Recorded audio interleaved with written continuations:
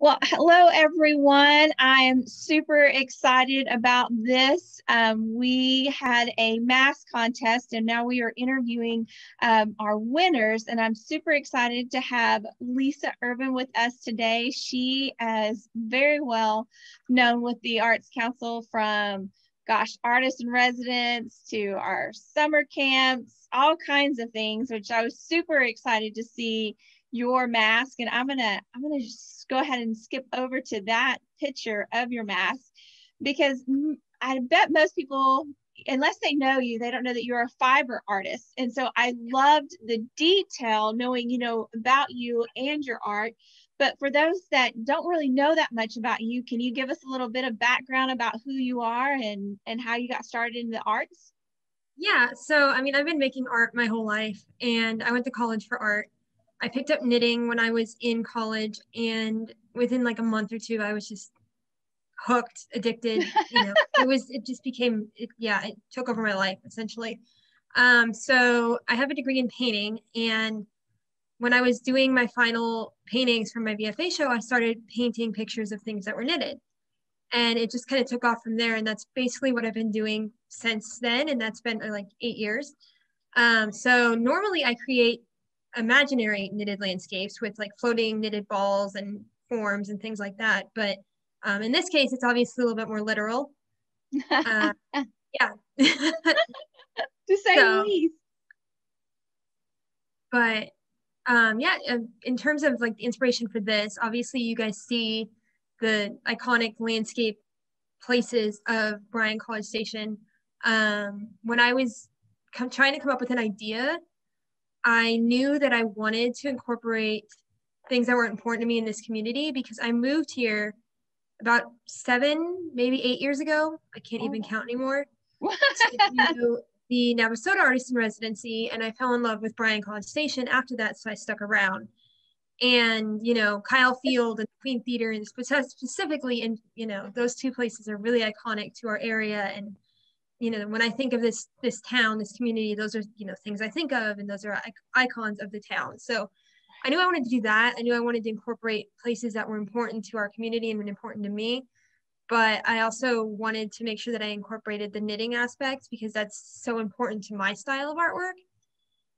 So, I was just trying to figure it out. And I originally kind of wanted to make the buildings knitted too, but I knew that that would just be too hard. So I ended up just going with the idea that they're kind of growing out of the knitted ground. And then, the sky is knitted too. Well, I'm sure you could have done it. I don't think it's too hard for you. I think trying to fit that in the time that we needed to Yeah, get them and back. I think that it was more of a time constraint than too time hard for constraint you, young for lady. sure. And I didn't realize they were going to be this small. So, if I had decided to do that, I would have been using like a hair on a brush for some of the details.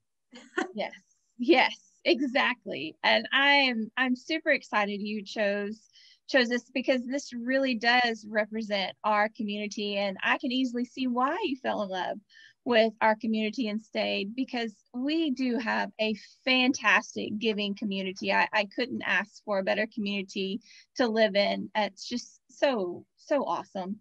Yeah. And the detail that you have, most people can't see it on this picture, but we've had like the TV and newspaper come out and do some interviewing, and they talk about how detailed this one is. And yeah, it's one of those that you just have to come and see it for yourself. Yeah, And I wrote ACBV Mask-erpiece on the Marquee of the Queen. I don't know if you can tell, but yes, yes, I loved it. I was like, oh my gosh. And I don't even know if you can see that in this picture. it's really blurry because I used like the tiniest brush possible. Yeah, no, it was awesome. Yeah, I was like, check that girl out. I love it. I love it. And I know that's why when you came and did your residency, just talking with you about what all you have done to grow in your art, and man, it's just really neat to hear how some of our programs have really helped grow artists such as yourself. And so, wow, super exciting. Oh my gosh, man. And I love how you did it like in the night scene. Yeah, I knew that I wanted it to be nighttime. mainly because blues are easier to paint, but also because I wanted the neon of the signs and the lights from places to really kind of pop and glow. You know, the Queen and LaSalle especially have those iconic signs that you need to see them at night. And then the light of that's a clock tower, right? Yes. For yes. A&M. Okay, I don't know A&M very well. I'm not an Aggie, but I knew that was an iconic place in College Station. So no, very, very well done. So as you were doing this and it's going on a mask, like what was going through your mind as we're going through this pandemic and we're all having to wear a mask, and what I guess how has art and everything that's going on affected you? Well, so I'm a teacher by day, and so an art teacher, and that definitely affected me because we had to go in quarantine in March and we didn't come back until August. Right. And I was so excited at first because like, yes, more time to make art. And I did knock out a couple of paintings, but by like April, end of May, I was just tired. Like I just was ready to be done with everything. So like when I was working on this is the first art project that I had really done since probably like the beginning of May. So it was really nice to kind of have an excuse to go back into the studio and an excuse to make art again. And it didn't have to be, it was like, it almost felt like there was no pressure because it wasn't anything that was a part of my normal series. So I didn't have to live up to my standards. I just had to make it happen. And it was really nice. I really enjoyed, you know, I don't do buildings very often.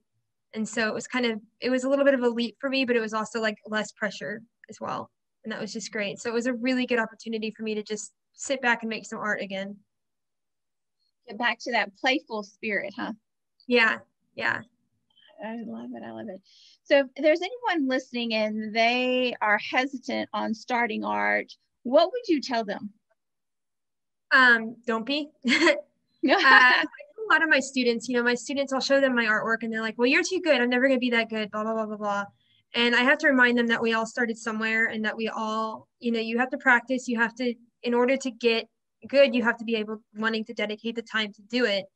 But there really is no such thing as bad art. If you're willing to take a minute and sit down and draw something, then I think that you're dedicating that time and you're making good art, whether or not you think it's good, other people might think it's good, or, it's a practice. You just have to keep practicing and not be so scared to take that leap. That's right. I totally agree, because art definitely can do something for you inside and out.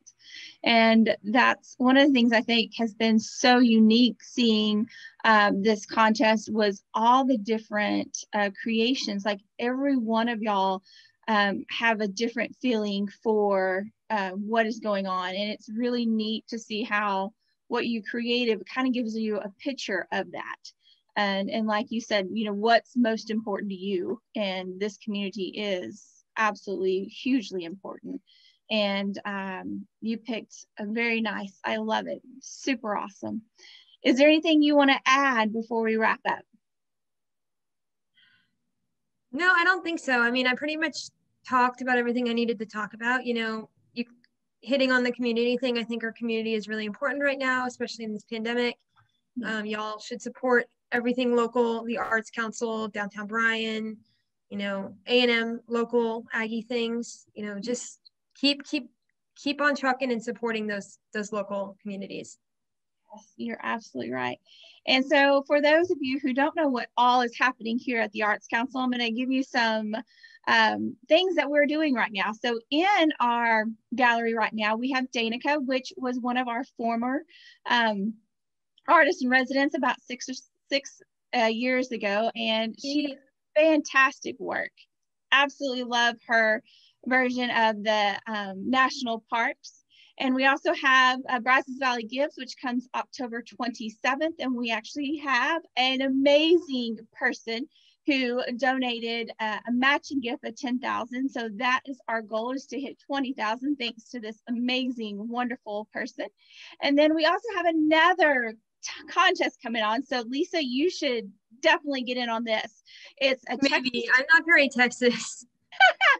Well, whatever is Texas, you just create something that you feel like is Texas. I mean, what you created on the mask you never know. That is very much Texas. You can't get more Texas than Texas A&M and downtown Bryan. That's true. That's the only place in Texas you need to be anyway.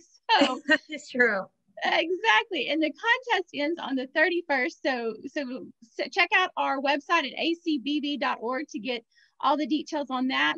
And it's going to be a collector's tumbler for our Boots and Barbecue event. And so as soon as we get everything done, we'll be selling these tumblers. And of course, you've got to come check out all these masks that our community has created.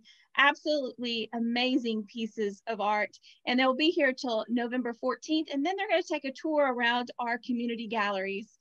And as always, thank you so much for all that you do for our community. And if y'all ever need anything, feel free to reach out to us and we're happy to help. And Lisa, thank you so much for all that you do. And I'm super excited that you are one of the mask winners and an outstanding job. Thank you. I really enjoyed it and I appreciate all you guys do too. Aw, thank you. You're too kind. Awesome.